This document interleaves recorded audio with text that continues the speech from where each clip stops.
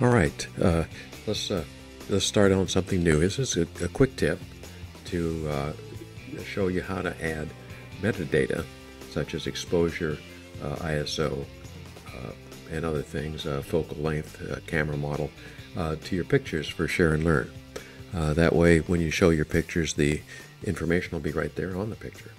I'm using Lightroom to do this. Okay, here's what you can see. Here's Lightroom, and I'm in the library module.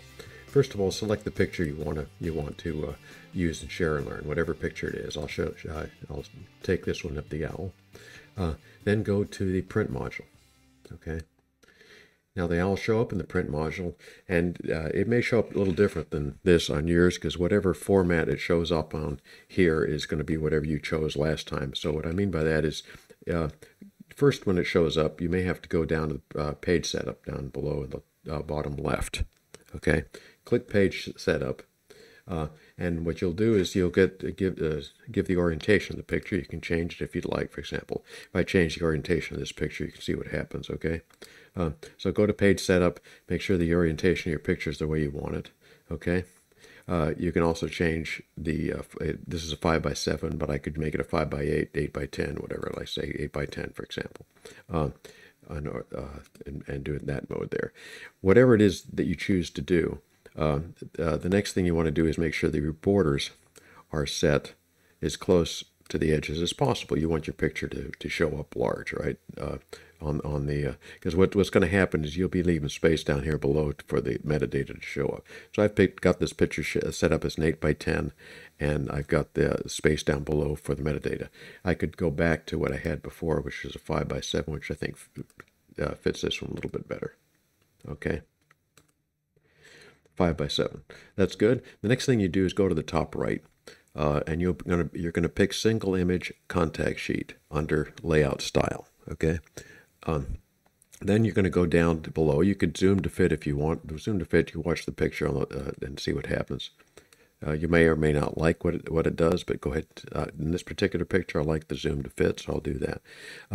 Stroke border just says, do I want a little line around the border? This particular one has a black, very narrow black stroke around it. I can add that or not have that. So as to your taste, whatever you'd like to do. Okay, and then margins, minimize these. Don't you know, the larger margins, you don't want those margins at all. Minimize these as close to zero as possible. These won't allow you to zero mount, but this is what I've got.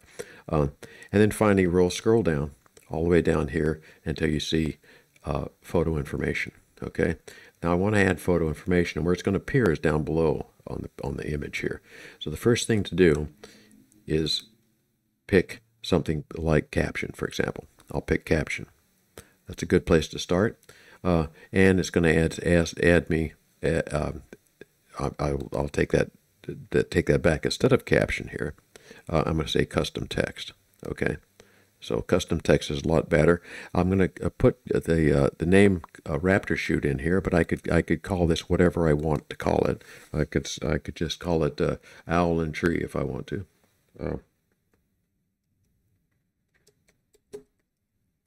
Okay, Owl and Tree. And once I've done that, I'll click out of there. You can see what happens. It says Owl and Tree down here. Once I've click out of that and I got custom text, click custom text again and go down to edit. Okay. Now in the edit, you can see custom text is already here in the box. I'm going to add some more things to this thing. What I'm going to add, for example, is I'm going to add, maybe I'll make the make of the camera. Okay, make of the camera.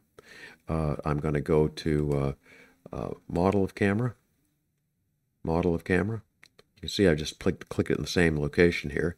So now it's going to have custom text, make, and model. I can now go to, let's go to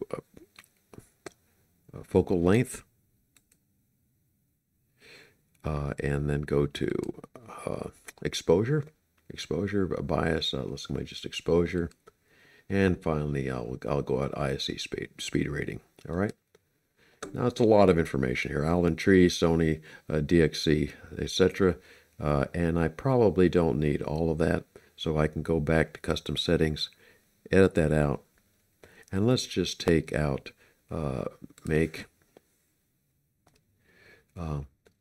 Let's see, I'm going to go back to make. I'll take this out. Now let's go back. I'm going to go back here and just delete out, backing up. Custom text.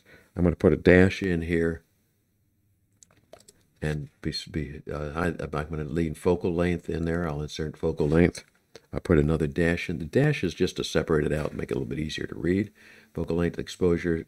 I'll insert exposure, and then I will put another dash in here and put ISO speed in here. Sorry, I left out the camera information because it was a little bit too much. Okay, so once I've got that set up, owl and tree, it was shot at 174 millimeter, 1/15 of a second, f5, ISO 64. All right, is that good enough? I'll now go back to custom settings again. I'll say edit, and what I can see here, I don't like that equal sign. I'll change that equal sign to a dash. Now that I've got it all like I want it, what I can do now is I can save that. I can say save current settings as a new preset. So when I come back next time, I don't have to do this whole thing again. So I'll say this is my share and learn. Share and learn. I create that preset. Okay. Now I'm ready to print this picture off. Done. So next time, basically, when I come and I want to select one of these presets, I pick share and learn. Okay. So that's how that works.